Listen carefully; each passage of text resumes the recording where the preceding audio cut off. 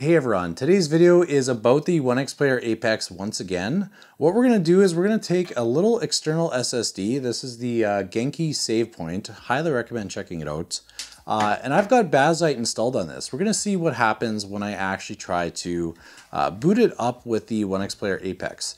Now, the SSD here, like I have Bazzite installed and I have it selected currently for Onexplayer. Like this is what I was using on my F1 Pro. And we're gonna see what happens. Like sometimes you may get some like audio issues, you might get different compatibility. Like I'm guessing the buttons aren't gonna be mapped as well, but we'll take a look to see what exactly it looks like right now. And I can assume that once the Bazzite team gets a hold of one of these, that there's a high chance that we're going to get that compatibility for the buttons or audio or whatever else may be missing. So I'm gonna plug in the SSD into the USB-C slot at the top here. And now we need to enter the BIOS so that we can actually select the proper boot order. So what I'm going to do is I'm going to press the volume up button and the power button together. And we're going to let that power up here and it should bring us to the BIOS menu. So here is the BIOS menu. Now, I'm not going to go into this today, but I know a lot of people are curious about it. So I'll just scan through it and you can see what's here while I'm doing this. And if you have questions about it, just let me know in the comments and perhaps in another video I could take a look. So what we're going to do is we're going to go save and exit and we're just going to go straight down to the boot override. And what I'm going to do here is I'm going to open up Fedora. So we'll go ahead and do that and let's see what happens. So it looks like it's booting up. We have our Bazzite logo and SteamOS and we're in. So our controllers are working perfectly fine, which is great. So let's check out what else is going on here. One thing that I immediately noticed though is that we don't actually have any audio. So let's see if we can adjust that. Go to the settings and let's check out what options we have here. So we have two. And unfortunately, neither one has audio. So there's some compatibility issues there that shouldn't be a problem to sort out, I don't think, once the team actually gets a hold of this device. All right, so the game's booted up and let's see how it runs. Of course, I'm not plugged in right now, so this is just going to be on battery mode, which should cap at, I would say like 55 watts, 50 watts. For our settings, I'm just going to go with 1200p and let's go with FSR 3 and we'll put that to auto. No frame generation and we'll turn off ray tracing just to make sure that that's not interfering. So let's give it a test here, see how it runs. All right, looks like we're playing and everything seems to be doing not too bad.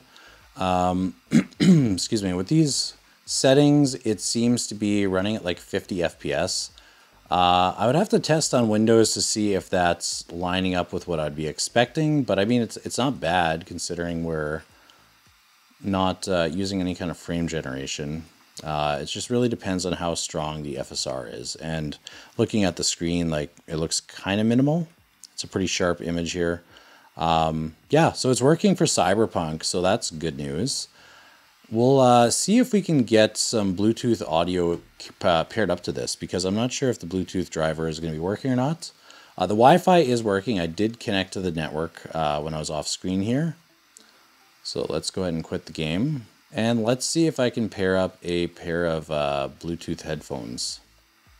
So if we go to our Bluetooth menu here, I'll grab my set of headphones.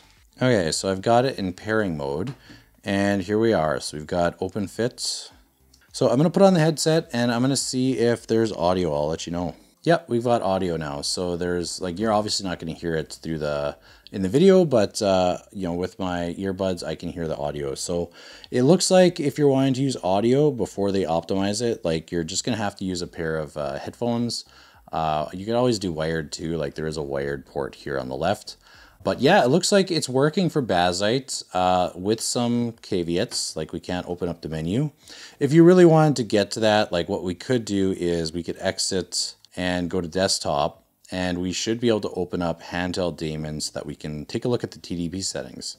I doubt that there's going to be a slider, but let's take a peek anyway. Oops, wrong one. So let's open up here, and I think in all applications we should be able to find handheld daemon. And for those that don't know, that's basically another menu that Bazzite has so you can adjust things.